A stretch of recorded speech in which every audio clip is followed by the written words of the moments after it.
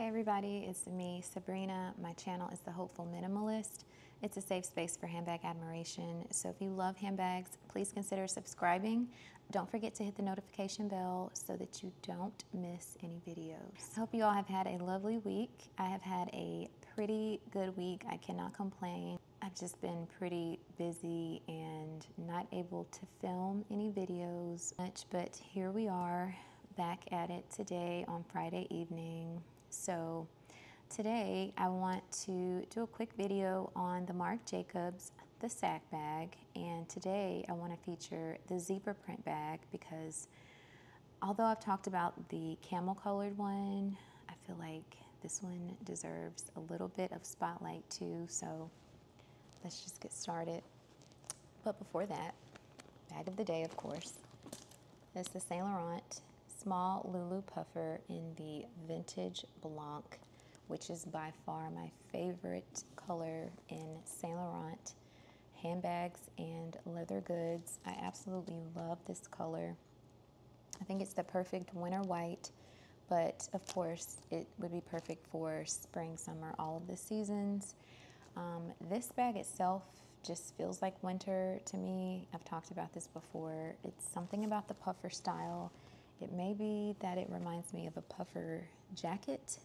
I don't know, but it gives me winter and fall feels for sure. But I love this bag, and I have one in black as well. I wouldn't mind having one in red, but this is a great bag. It holds a lot.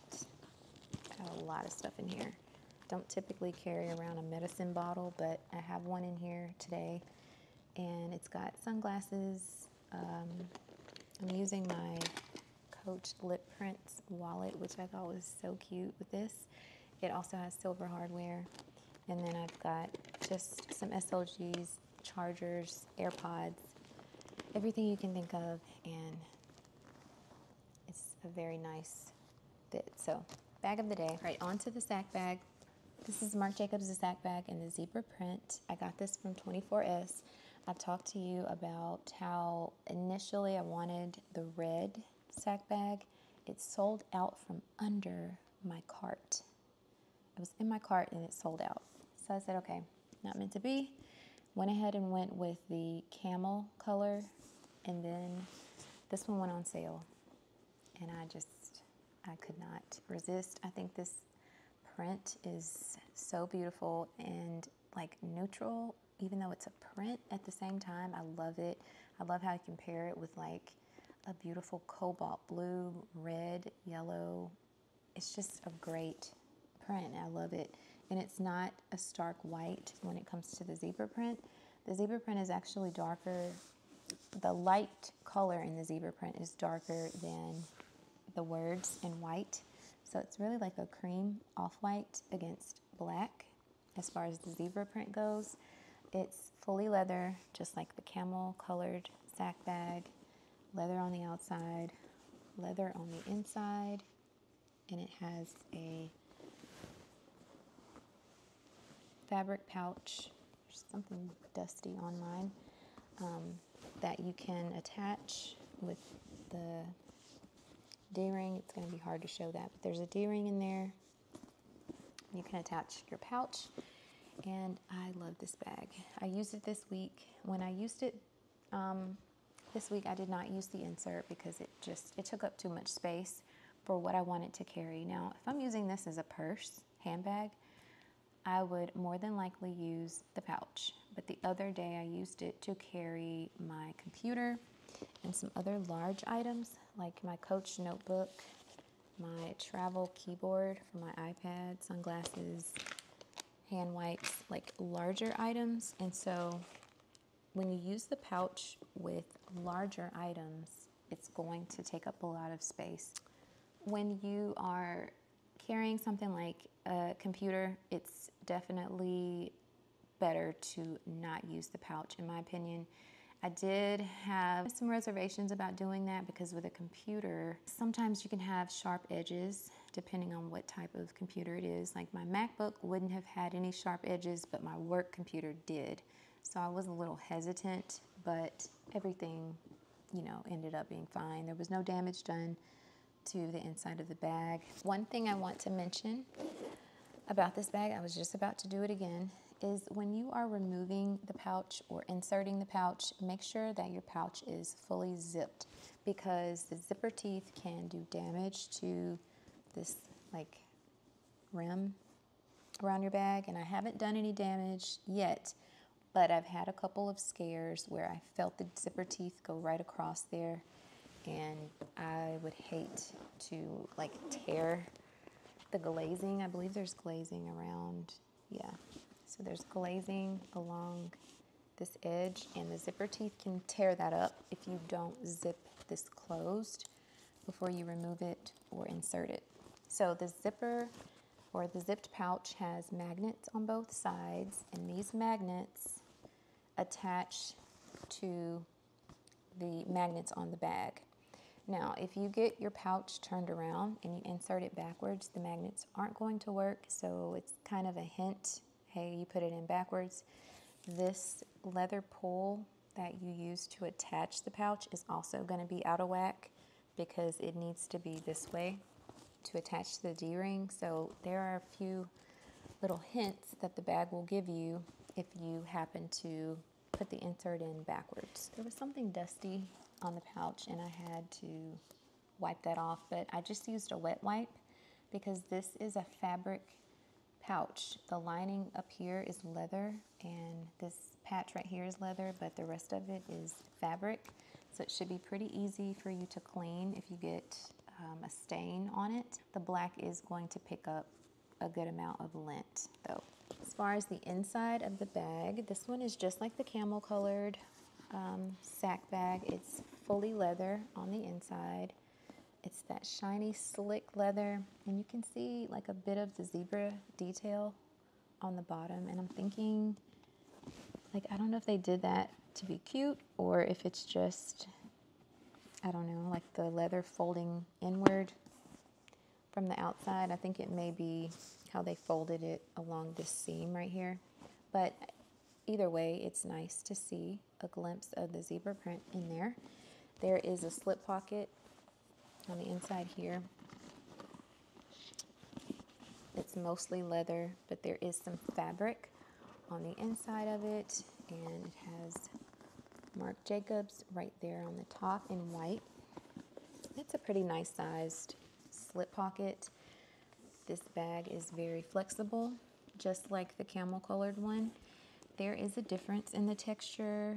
To me, it appears to be more, I don't know, grainy and have more of a texture to it, but that could be because of the print.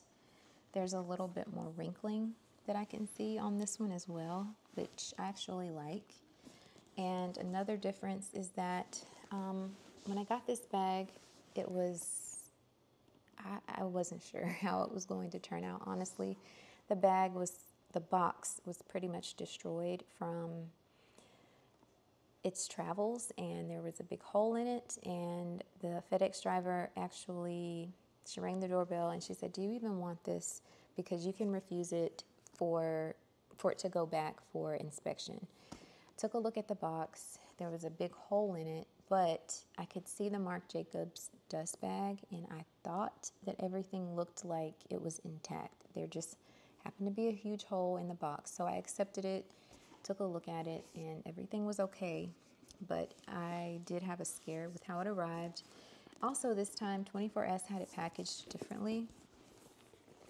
They had it folded like this, so it came completely flat. The pouch was on the inside, and I think doing that did subject it to getting some wrinkling here in this crease, but maybe that's how it's supposed to be folded. I don't know. The first one that I got in the camel color was completely stuffed when I got it from 24S.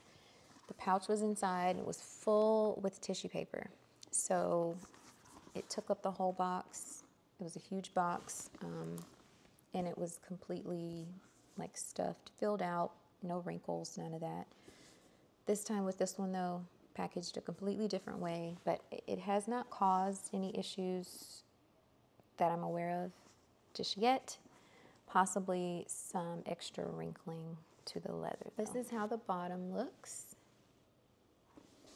And this is where they folded it. So that could be just a natural seam and place for them to fold it.